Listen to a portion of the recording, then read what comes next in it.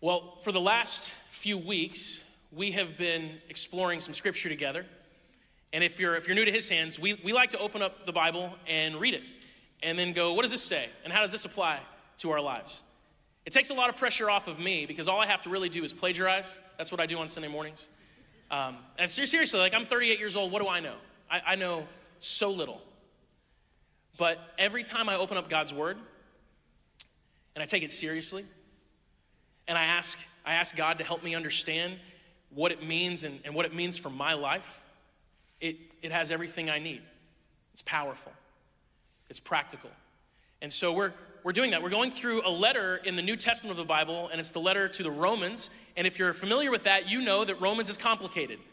It's not like something you would recommend someone who just started out in their faith. Like, you should read Romans. I've never heard someone make that suggestion. But you know what's funny is when Romans was written, everyone was a new Christian.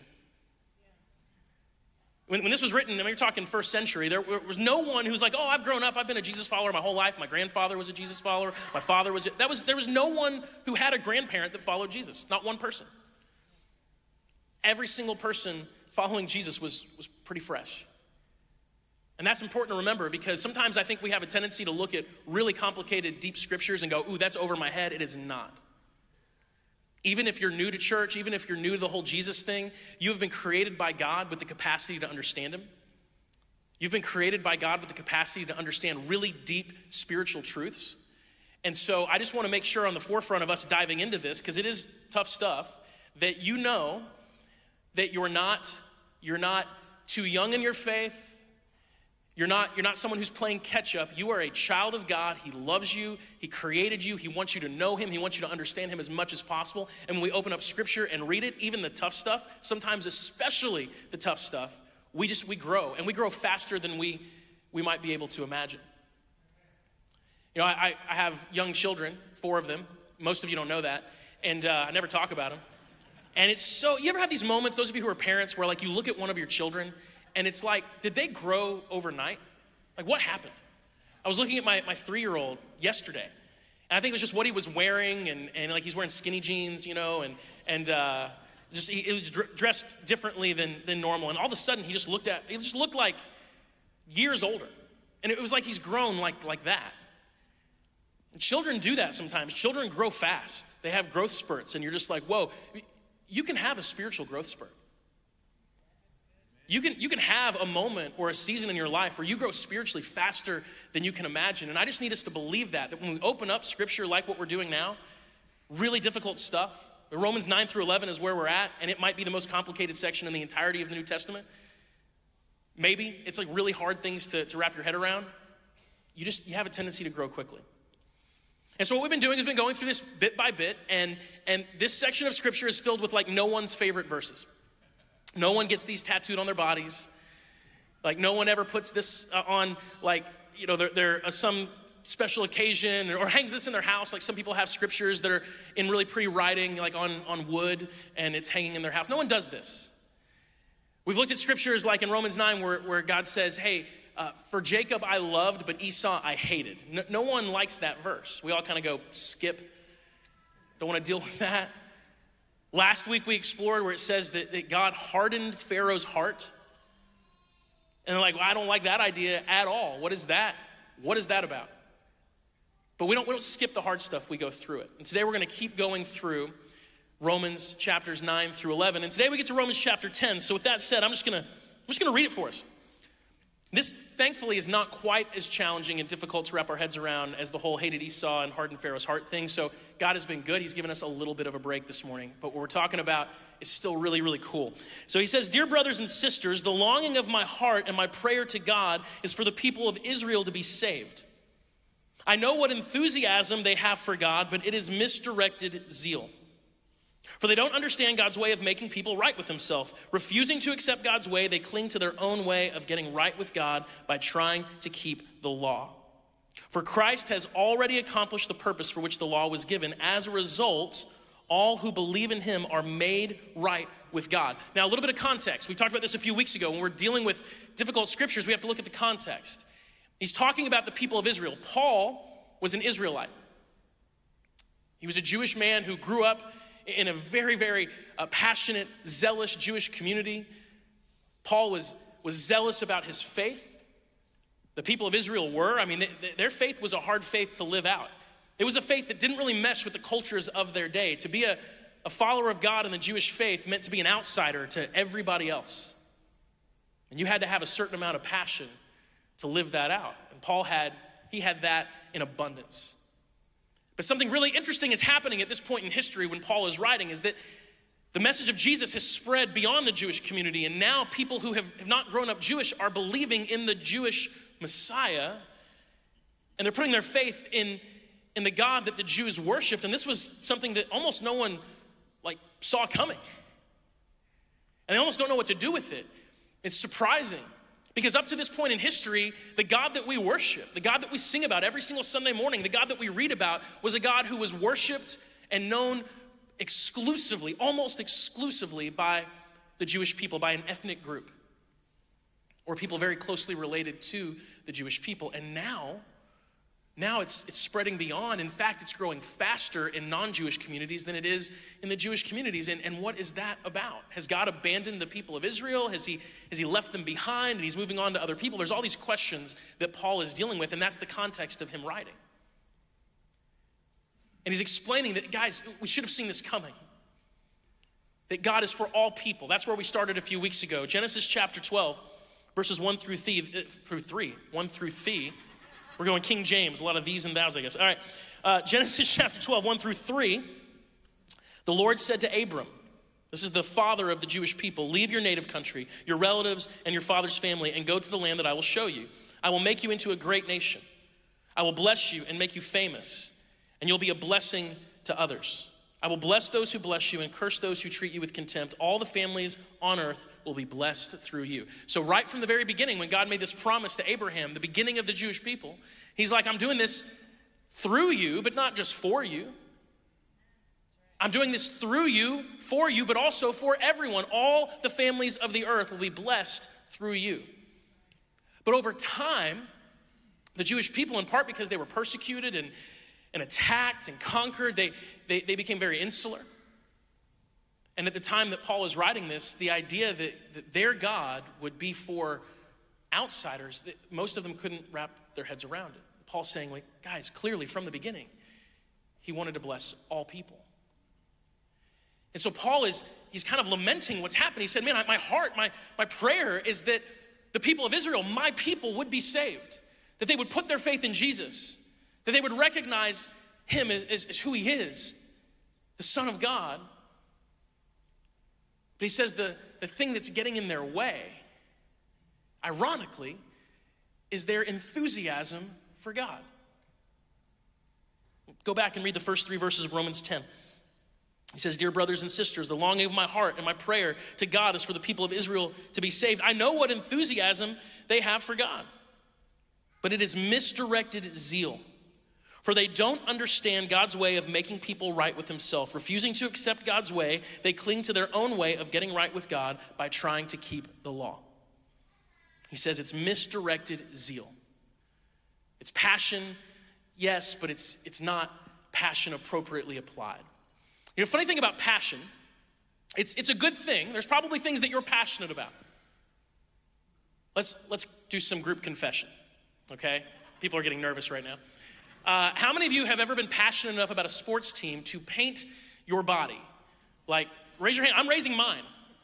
I want to see you. Some of you are so ashamed right now. You're refusing. Yeah. Like, into my 20s, I went to a basketball game in my early 20s, and I painted like the whole. It was me. This was it. Here I am. You know, years of neglect on display, but covered in blue paint. And I remember being there, being like, this is silly. I'm an adult. I should not have done this. Sometimes passion, it leads you to do silly things.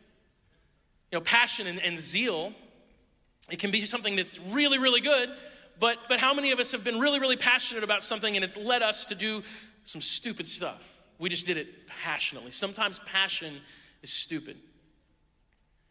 Sometimes zeal, which in the right context is a good thing, sometimes zeal can be blinding. Passion can blind you. I'm sure some of us have been so passionate about a person that maybe we were blind to something they were doing that was really hurtful and wrong, and we gave them the benefit of the doubt, and that's a good thing to do sometimes, but we gave it to them because we just were so passionate about them, we loved them so much, we couldn't even fathom something like what was going on is actually being true. Passion can be blinding, especially when it's passion and God and faith and worship and religion and all that stuff gets like that kind of zeal and passion can go off the tracks fast. I've experienced it. In fact, I've experienced it here at his hands. So I've been part of this place for a third of my life, about 14, 15 years now. And one of our passions has always been to be a really accessible church. That's one of the reasons I love this series that we're doing right now. We're opening up some really tough scriptures because it's kind of putting that to the test. That can we be an accessible church, but also be a church that's willing to go deep with God? Because sometimes, at least in America, the attempts that churches make to be accessible to everyone ends up meaning that we just go shallow all the time. We never really dive into the difficult stuff. If it's hard to understand or maybe controversial, we don't talk about it because we're trying to be accessible. But that's not how Jesus was. Like Jesus, he talked about anything and everything. He was never afraid to go deep, but he was super accessible. Jesus it was so easy for people to talk to Jesus. It was so easy for everyday people to hang out with Jesus. He was very accessible, but sometimes church is far from accessible. And so from the beginning of his hands, we were like, we're gonna be a church that people can just come in off the street and connect with. And one of our ways of going about that was we wanted to eliminate what we called back in the day, Christianese. Is we didn't want this to be a place where people had to like learn a new language to understand what was going on. Because Christians have a tendency to say funny things. And we use lots of language, and how many of you just grew up in church? I just would love to see you grew up and it was like, okay, yeah, so there's things that you said growing up in church that like normal people just go, what does that mean? And sometimes it's phrases. You know, like one example is I hear this pretty often. People say, I really feel like God is just leading me in a different direction. What they mean is I don't want to do that. I'm gonna full confession here. When I was in a junior in high school, I went to church camp, and there was a girl that I was interested in for like a day, and so there was some flirtation going on, but then I decided a day later, like, I don't think this isn't. There was a different girl. I was a junior in high school. Okay, it was before Megan and I. And so I told that girl, the first girl, that I just think God wants me to be single right now. And what's she supposed to say to that? Like, I'm at church camp. You can't say don't listen to God at church camp. That's not how it works. And so she understood. And then, a day later, she saw me hanging out with a different girl and was pretty mad. She was a waitress of mine once at Chili's, and she remembered that. And it was a very awkward meal.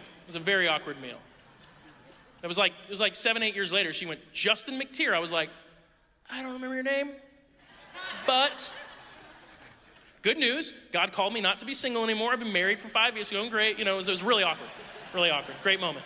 But I was using Christianese, like I was just saying that. There's all kinds of phrases that you grow up in church, you just sort of use and say, and even words. So when we first started as a church, we were like, we're not gonna be a church where people have to speak Christianese. We outlawed it. And so, for example, this room, we call it the big room because it's a big room.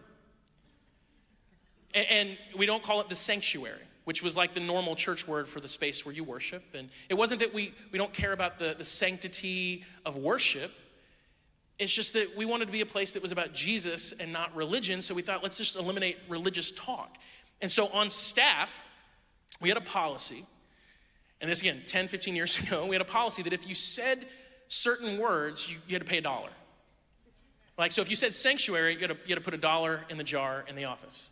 And we did that for a long time, thinking, hey, we're so passionate about being non-religious that we're gonna ban these words and fine people if they say them, which actually is about the most religious idea you can think of, right? Like, what's more religious than telling people in church, you can't say that word, now pay $1? I think we got off track somewhere. And we realized that. We're like, oh, we are totally off. This is the most religious thing you could do. And sometimes when you're zealous and you're passionate about something, it can lead you to completely miss the point. That's exactly what happened with many of the Jewish people, especially the Pharisees, the religious leaders of Jesus' day. They were so passionate about God that they missed the point. So much so that when the God that they were so passionate about, the very God that they were so zealous about, was standing right in front of them, they couldn't even recognize him. You think about it, it's crazy. The people who murdered Jesus, the people who killed God, were the people who were the most enthusiastic about God. What does that tell us about passion and zeal? You know, Jesus, he tried to warn them on multiple occasions. Matthew chapter 15, for example. It says, some of the Pharisees and teachers of religious law had now arrived from Jerusalem to see Jesus. They asked him, why do your disciples disobey our age-old tradition? For they ignore our tradition of ceremonial hand washing before they eat. Jesus replied, and why do you, by your traditions, violate the direct commandments of God? For instance, God says, honor your father and mother, and anyone who speaks disrespectfully of your father and mother must be put to death. A lot of children are like, I'm glad that's not a thing anymore.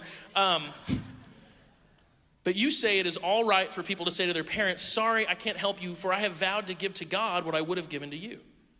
In this way, you say they don't need to honor their parents, and so you cancel the word of God for the sake of your own tradition. You hypocrites. Isaiah was right when he prophesied about you, for he wrote, these people honor me with their lips, but their hearts are far from me. Their worship is a farce, for they teach man-made ideas as commands from God. Jesus didn't hold back.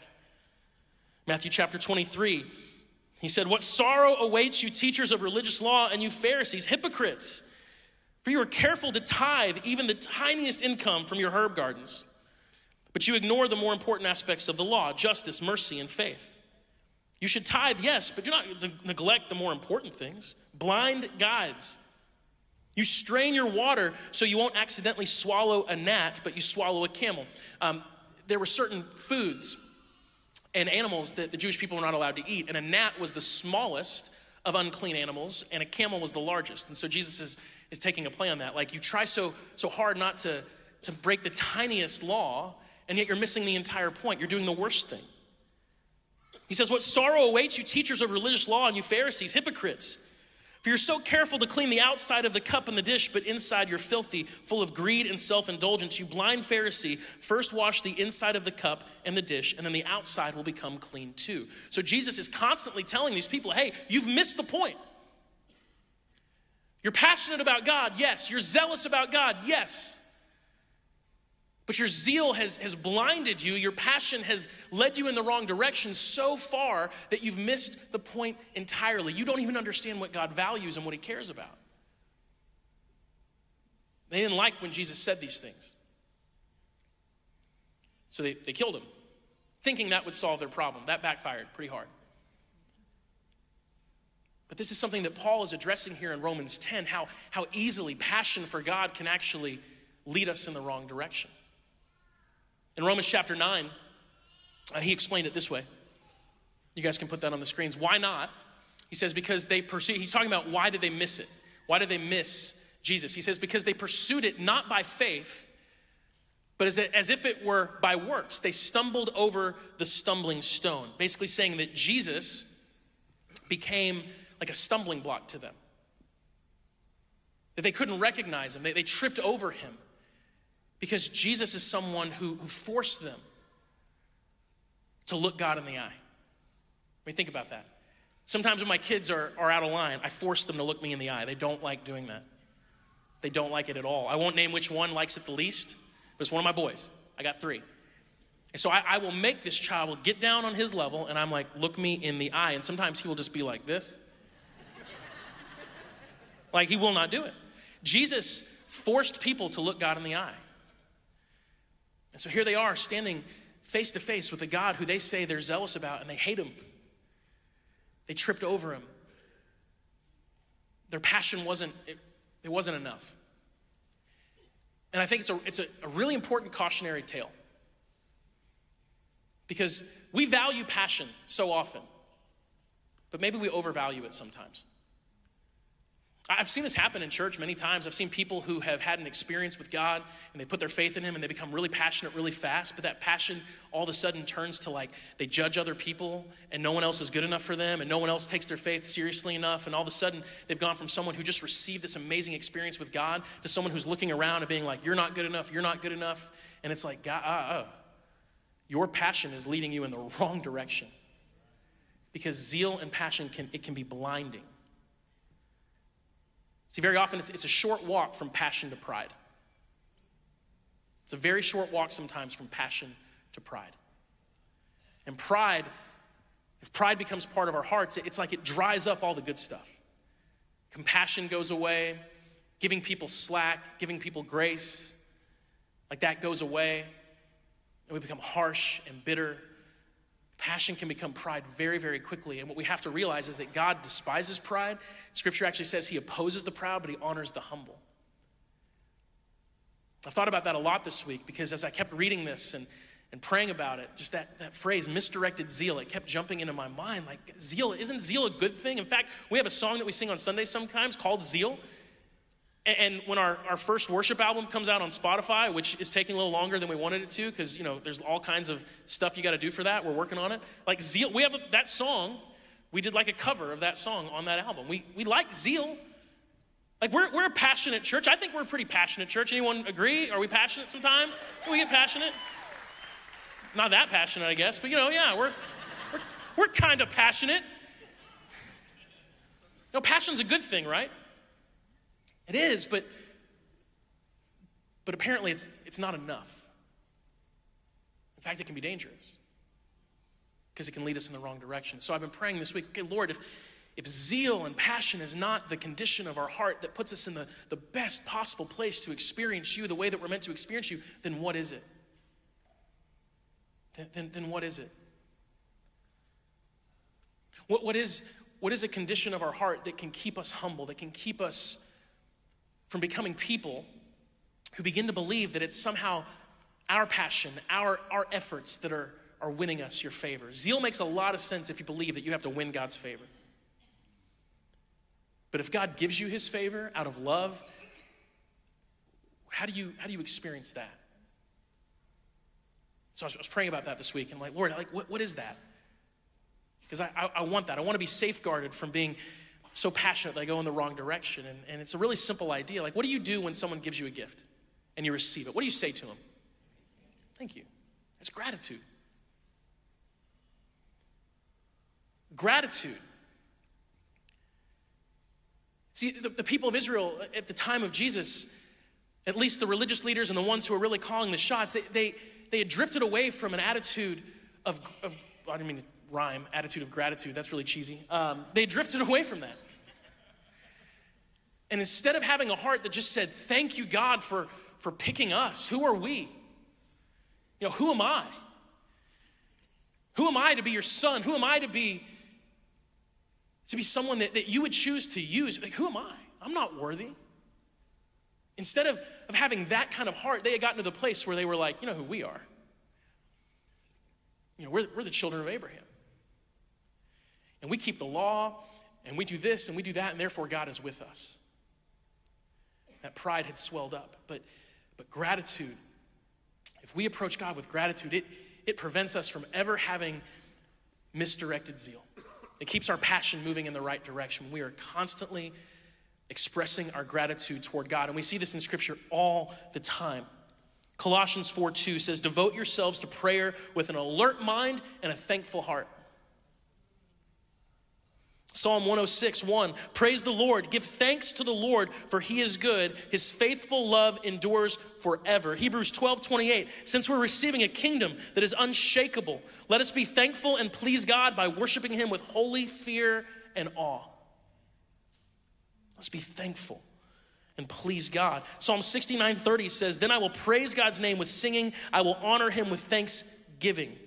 Colossians 3:16, let the word of Christ dwell in you richly, teaching and admonishing one another in all wisdom, singing psalms and hymns and spiritual songs with thankfulness in your heart. With thankfulness in your heart toward God. This Sunday is the Sunday before Thanksgiving. And it's really funny because I thought about doing a Thanksgiving message. And then I was looking at the calendar and I was looking at what we have left in this series and Christmas coming up and wanting to start something fresh in January. And I'm like, sorry, Lord, there's not time for a Thanksgiving message before Thanksgiving, Should have let me know sooner. And as I prayed about it, I'm serious, it wasn't forced. I was like, Lord, what is the condition of the heart that would prevent us from being the wrong kind of passionate, the wrong kind of zeal? It's gratitude. Oh, yeah, like Thanksgiving. Thanks, Lord, I'm slow sometimes. It is so vital that we are thankful on a regular basis to God. Because it's impossible to be grateful and proud at the same time, right? It's impossible to have this spirit of gratitude where you're beaming, you're expressing how thankful you are to God and all he's done for you and all he will do and can do, and at the same time being really puffed up like, yeah, I'm doing it all. It doesn't work. Gratitude, it protects us from that. And so this morning, I want us just to consider 3 aspects of gratitude as we wrap up and encourage and challenge us to actually spend some time this morning in prayer expressing these to God. Here in a few minutes, we're gonna have a little bit of time where we get a little quiet, and you're already quiet, so it'll be me that gets quiet, and we just pray a little bit and put this into practice, because here we have the space and the time to actually do what we're talking about doing. 3 aspects of gratitude, really simple. Number 1, we've got to be grateful for what God has already done. Constantly remembering, what has he done in our lives? Philippians chapter 4, verse 6 says, don't worry about anything. Instead, pray about everything. Tell God what you need and thank him for all he has done. Now, this is actually something that's really challenging for the way that we typically interact with God as people today. But it's something that the people of Israel actually understood much better than we could. If you read the Old Testament, the history of that group of people, and even the way that they would talk about God in the New Testament, they would very often refer to God as the God of Abraham, Isaac, and Jacob. You've probably read that if you've read much scripture, where they'll say the God of Abraham, Isaac, and Jacob. Why? This would be hundreds of years after those people lived and died. Because they had this deep connection as a group of people that they were part of a story that had started long before. And that their God had done things before they had ever breathed, before they had ever existed, before they had been on the earth. God had already done things. He had already been faithful. He'd already showed up for their ancestors, for their great-grandparents and their great-grandparents before them. And they lived conscious of the fact that God has been doing things to bless people for all of human history. It's not just our little timeline. And sometimes we have such an individualistic approach to God that we can only wrap our heads around what God has done for us. We don't think about what he's done before us. And that puts a real limit on how much gratitude we can experience. That's why we talked a few weeks ago about how important it is for us to realize that something Paul talked about in these chapters is that anyone who puts their faith in Jesus becomes a child of God.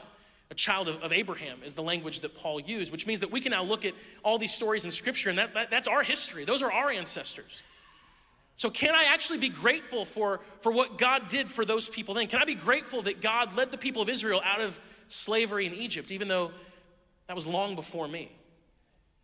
Can I be grateful for the miracles that God did to rescue the people of Israel and all the stories that I read in the Old Testament? Can I read those and actually express it as gratitude like it applies to me? Because it does. Because where would I be if God hadn't done that?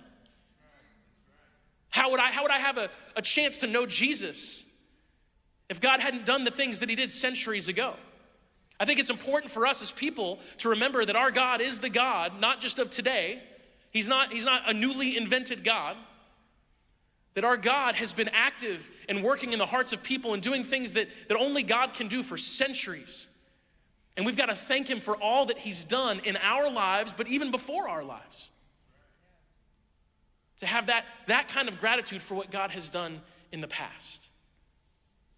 Your past and beyond. Like what's something that God's done in your life?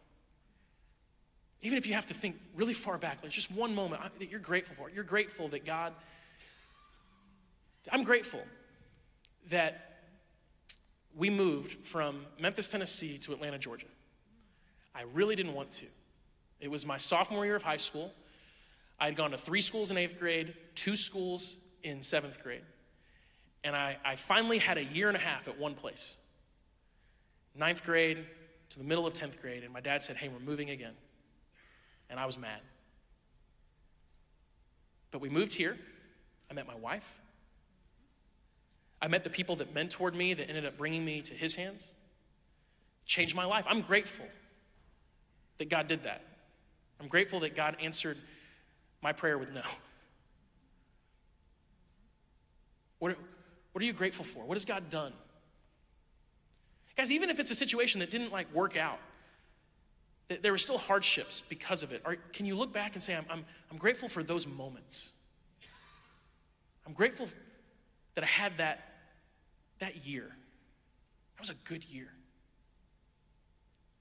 What about your parents or your grandparents? Is there anything that you can look at that God did in their lives that you can be grateful for? Take time to really think about all that you have to thank God for. And don't limit it just to your time on this earth.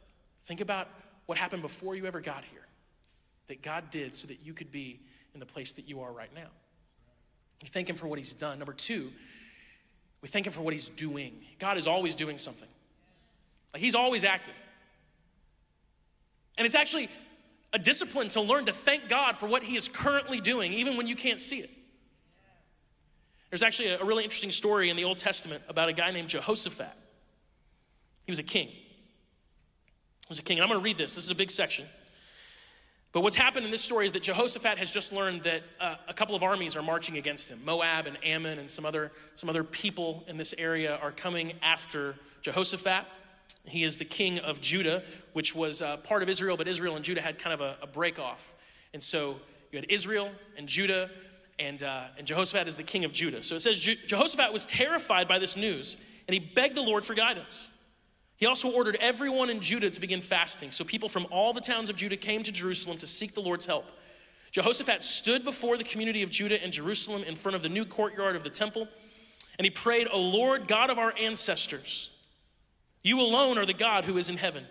You are ruler of all the kingdoms of the earth. You are powerful and mighty. No one can stand against you. O our God, did you not drive out those who lived in this land when your people of Israel arrived? He's thinking about the past. He's remembering what God has done. This is important. And did you not give this land forever to the descendants of your friend Abraham? Your people settled here and built this temple to honor your name. They said, whenever we're faced with any calamity such as war, plague, or famine, we can come to stand in your presence before this temple where your name is honored. We can cry out to you to save us, and you will hear us and rescue us. And now we see that the armies of Ammon, Moab, and Mount Seir, we see what they're doing. You would not let our ancestors invade those nations when Israel left Egypt, so they went around them and did not destroy them. Now see how they reward us? For they have come to throw us out of your land, which you gave us as an inheritance. O our God, won't you stop them? We are powerless against this mighty army that is about to attack us. We do not know what to do, but we're looking to you for help. And as all the men of Judah stood before the Lord with their little ones, wives, and children, the Spirit of the Lord came upon one of the men standing there. His name was Jahaziel, the son of Zechariah, son of Benaniah, son of Jael, son of Mattaniah, probably got those wrong, a Levite who is a descendant of Asaph. He said, listen, all you people of Judah and Jerusalem. Listen, King Jehoshaphat, this is what the Lord says. Do not be afraid, do not be discouraged by this mighty army, for the battle is not yours, but the Lord's. It's God's. Tomorrow, march out against them. You will find them coming up through the ascent of Ziz, at the end of the valley that opens into the wilderness of Jeruel. But you will not even need to fight. Take your positions, then stand and watch the Lord's victory. He is with you, O people of Judah and Jerusalem. Do not be afraid or discouraged. Go out against them tomorrow, for the Lord is with you. And then King Jehoshaphat bowed low with his face to the ground, and all the people of Judah and Jerusalem did the same, worshiping the Lord. And then the Levites from the clans of Kohath and Korah stood to praise the Lord, the God of Israel, with a very loud shout. Early the next morning, the army of Judah went out into the wilderness of Tekoa. And on the way, Jehoshaphat stopped and said, listen to me, all you people of Judah and Jerusalem. Believe in the Lord your God, and you will be able to stand firm. Believe in his prophets and you will succeed. After consulting the people, the king appointed singers to walk ahead of the army, singing to the Lord and praising him for his holy splendor. And this is what they sang. Give thanks to the Lord. His faithful love endures forever. And at that very moment, they began to sing and give praise. The Lord caused the armies of Ammon, Moab, and Mount Seir to start fighting among themselves. And before it's all said and done, the armies completely defeat one another, and the Israelites don't even have to lift a finger. Now, I picked a lot of scripture there, and I slightly regret it because there were a lot of words that I know I mispronounced. But I'm grateful for you overlooking that. But this story is so powerful to me because, number one, you see everything that we're talking about up to this point, that Jehoshaphat, this king, he's so wise that when he's faced with a problem, what he begins with is remembering what God has already done, and he expresses gratitude for that, and he recognizes that. And then, when the Lord says, hey, I'm gonna give you victory, he doesn't wait until that's done to begin thanking God for it. They begin to praise God and worship God before God's even done what he said he's gonna do. That doesn't make sense to us, right? You're supposed to wait until the victory happens before you celebrate the victory. But they don't wait. And he appoints these people to sing, and he sends them out in front of the army, and they start singing, hey, give thanks to God. They're saying, thank you, God, and nothing's happened yet. But I don't think it's a coincidence that it's as they're saying thank you to God that God comes through for them. Not that they earned it. It wasn't like they said the magic words, but they were thanking God for what he was doing at that moment. We have to remember that right now, God is doing something. You might be in a really tough situation right now. You might be in crisis right now. Your heart might be broken right now. You might be confused. You might be afraid. You might be like Jehoshaphat, and you have no idea how you're gonna get out of this or how you're gonna get through it. You can actually begin thanking God right now for what he's doing. Because count on this, God is doing something. God is always active. He is always working. He never sleeps. He never slumbers. When you're asleep at night, God is working. He is active. And we can thank him for that. We thank God for what he's done. We think back as far as we can. I love that Jehoshaphat did that. I love that he's like pushing himself to go way, way, way back. All the things that God has done. And he thanks God for that. But then he begins to thank God for what he's doing right now. That takes faith, but it's powerful. We thank him for what he's done. We thank him for what he's doing. But also, guys, we thank him for what he hasn't done yet, for what he will do, even when what he will do may be far in the distance. And this is where the rubber meets the road sometimes. Because sometimes we find ourselves in situations that are really difficult and hard, and it's gonna be hard for a while. You know, not every situation in life has a quick fix. Not every struggle in our lives has a light that's at the end of the tunnel and it's really close. Sometimes the tunnel's long. Sometimes the challenges last for a really long time. And I would be a liar if I tried to speak otherwise. Sometimes there's this version of, in fact, Megan was talking about this week, this idea of like sunny Christianity where it's all positive all the time. There's never any hardship. I don't read the scriptures and see that. You know, David, who wrote many of the Psalms, he wrote, even though I walk through the valley of the shadow of death, I will not fear evil, for I know God is with me. David had some long valleys in his life. He had years that he slept in caves because he was being hunted by the king of Israel, who felt threatened by him. It wasn't a weekend that was really hard. It wasn't a couple days. It was years. It was a whole season of his life. And sometimes we go through really hard seasons. And in those moments, we have to thank God for what he's done. We have to thank him for what he's doing, because even right now, he's giving us the strength. But we've got to thank God for what he's going to do, even if what he's going to do is years down the road, because it will happen. We will get there. And it will be worth the wait.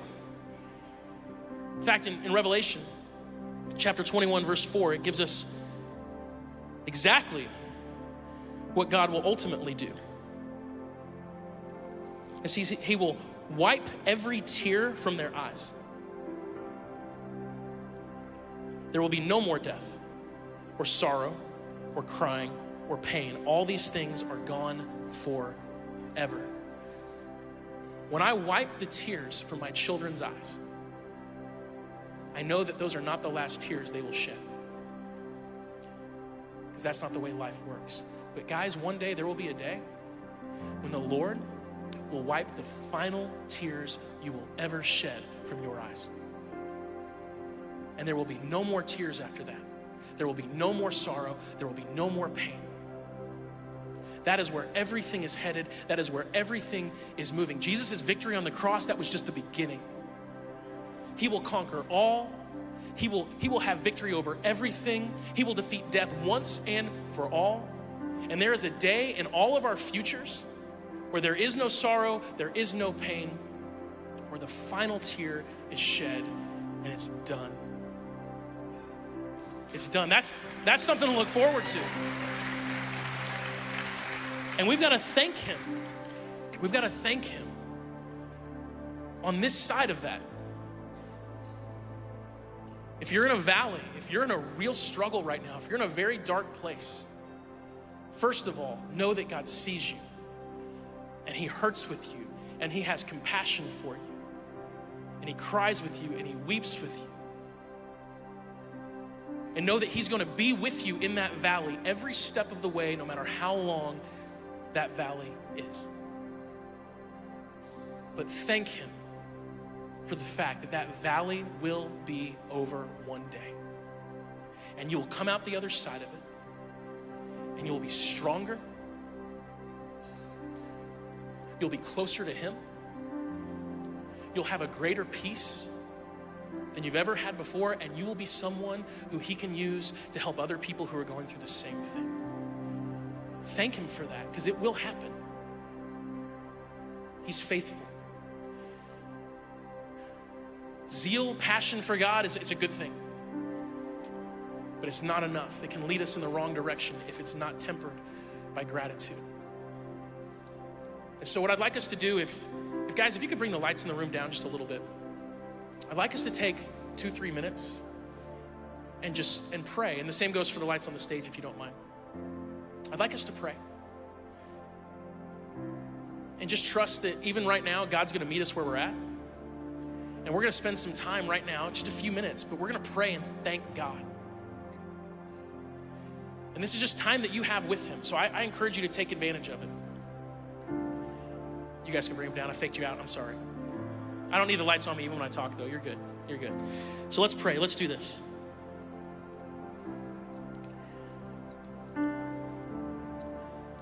Father God, we come to you this morning right now to pray and to thank you for what you've done. And I pray over these next few minutes that you would bring to our minds, every single one of us, make it personal for us, Lord. Bring to each of our minds something that you've done for us. Maybe something that even pre-existed us, Lord, that we can express gratitude to you about, Lord. Let's take that time and thank him for what he's done right now.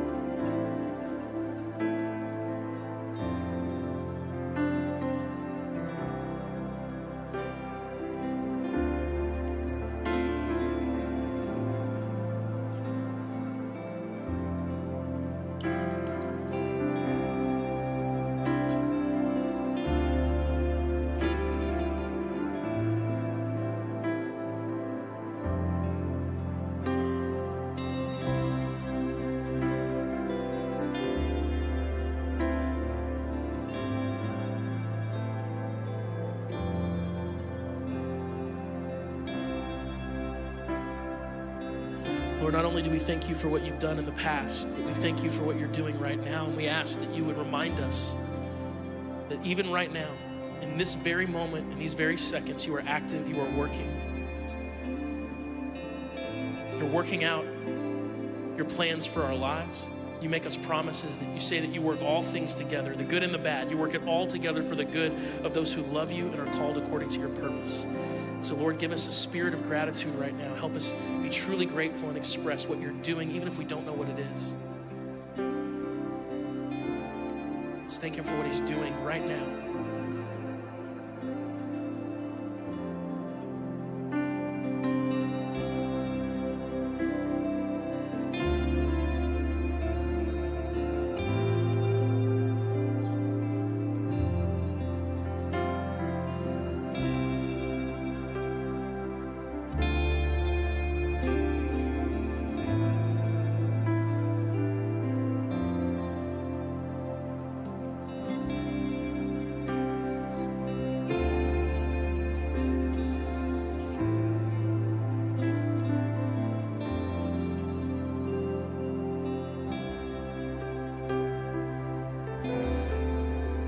we thank you in this moment for what you will do, for all you will do.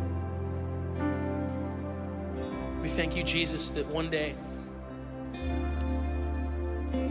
you will wipe every tear from our eyes, that you will right every wrong.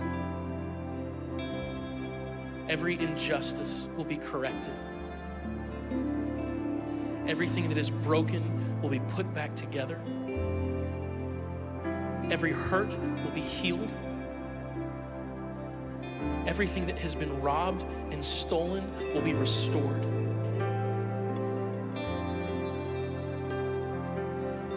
We thank you for that day. Lord, help us remember that it's coming. Even if it's a long way out, we thank you and we will wait.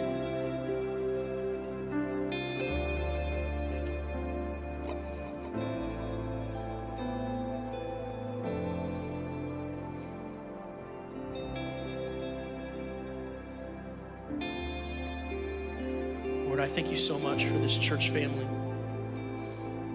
Thank you so much, Father God, for all that you're doing in this place right now. You know what we need. Lord, you know what we need to hear.